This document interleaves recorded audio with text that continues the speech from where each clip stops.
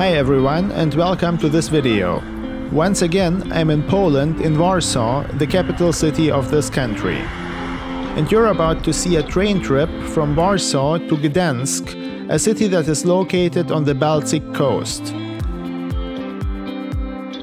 Let me give you some basic facts about this trip. It takes slightly less than 3 hours for a distance of around 370 kilometers on this type of train, which is known as the EIC, but more on that later. At this moment you can see the skyline of Śródmieście, which is the city center district. Over 115,000 people live there, and Warszawa Centralna, the central train station, can also be found there. That is where my itinerary begins.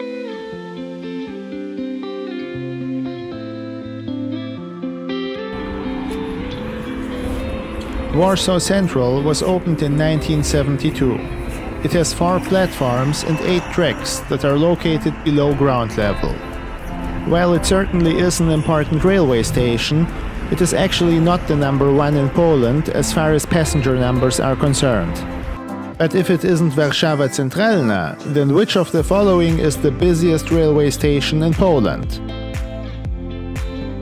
Please feel free to leave your educated guess in the comment section below. I'm going to publish the answer as a community post, and I'll also put it in the video description later.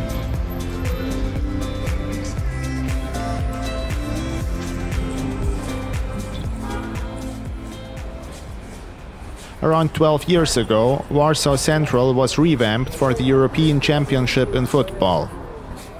And between 2015 and 2016, a mezzanine was added as well, which you can see now that I enter the station. But in spite of these renovation works, this railway station retained its functional character. However, from what I know, the opinions about it are divided. Some people would like to see it demolished and replaced, while others still consider it a prime example of modernist architecture in Poland. In the station you can find several shops, including a supermarket that is open till late in the evening. McDonald's and Starbucks are here as well. As I'm getting to the platform, I'd like to unveil what kind of ticket I have booked for this trip. Today I'm traveling in first class, and that adventure cost me 199 zloty, which are something around 42 euro. It is worth mentioning that I booked the ticket on the day of the trip.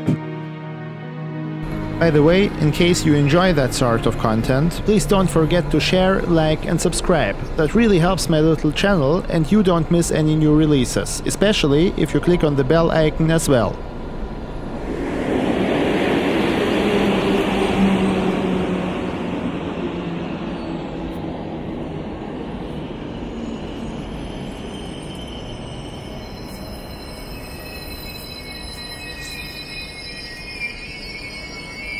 Alright, so this is my train for today's trip. It is marketed as an Express Intercity, hence the abbreviation EIC. As always, let me introduce you to the technical characteristics of this marvelous piece of engineering. The locomotive that propels this train belongs to PKP's class EP09. It was built by Pawawak from Wrocław between 1986 and 1997.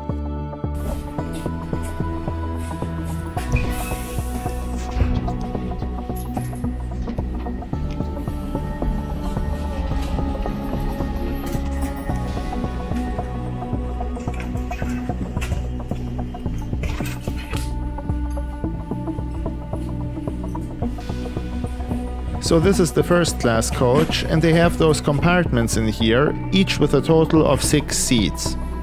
I wasn't familiar with that type of train at all, so I didn't find the switch for the light at first. But don't worry, you're going to see the cabin in better lighting conditions in a moment. At the beginning I was the only passenger in that compartment, but later a Polish gentleman joined me, telling me all sorts of interesting stories from Cold War Poland. And see, that's the thing with these compartments. If you book them as a group, that can actually improve your level of privacy. In case you are interested in getting to talk to other travelers, you have increased chances here as well. But if you're a person that wants to be left alone with maximum privacy, then that might prove to be difficult.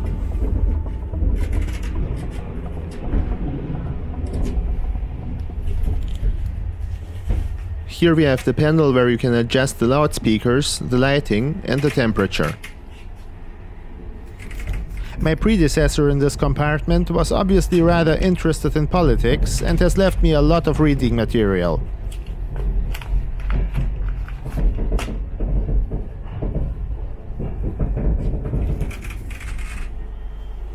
Anyway, we are now leaving Warsaw to the east, before heading in northern direction towards the Baltic coast. Here on my channel, I put a lot of emphasis on detailed information concerning topics around the actual trip. So let's talk a little bit about the Polish railway system in general. The most important thing to understand is that the railway business in Poland is controlled by the Polish government, which owns 100% of PKP SA. That is basically the country's state railway company. It owns several subsidiaries that are responsible for various railway-related tasks, including infrastructure and IT. Today, the Polish railway consists of a system length of approximately 19,000 kilometers and over 2,600 railway stations, serving hundreds of millions of passengers each year. One of the subsidiaries that you have seen in the first animation is PKP Intercity, which operates long-distance trains such as the high-speed EIP as well as the EIC. The latter stands for Express Intercity and describes high-standard trains that connect large cities and can reach a top speed of 160 km per hour. Back to my trip again. We are now crossing the Vistula River near the town of Tczew. In a historical context, it is interesting that this city used to be German and was called Dirschau. After the First World War and the Treaty of Versailles, it was handed over to the Second Polish Republic though. Enough history for now, let's continue with the onboard product. One of the amenities that comes with traveling in first class is this limited form of onboard catering. Essentially, you can have a drink and a snack. I mean, it's not that amazing, but I appreciate this little act of customer friendliness. The Wi-Fi internet connection, on the other hand, did not work for me.